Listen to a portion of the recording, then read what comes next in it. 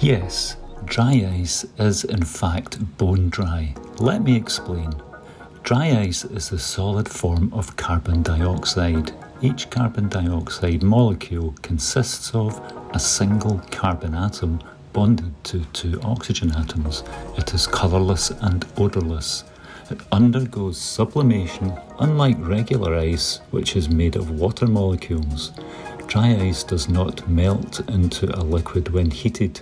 Instead, it sublimates directly from a solid to a gas at its surface temperature of approximately minus 109.3 degrees Fahrenheit or minus 78.5 degrees Celsius.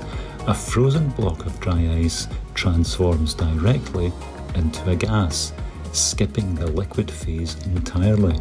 The cooling properties of dry ice. It is an effective coolant because it is colder than water ice and leaves no residue as it changes state. Its enthalpy of sublimation is 571 joules per kilogram. When dissolved in water, it can lower the pH, forming carbonic acid. Dry ice is both fascinating and practical, perfect for creating dramatic fog effects in theatres and preserving frozen foods and providing temporary refrigeration where mechanical cooling is not available.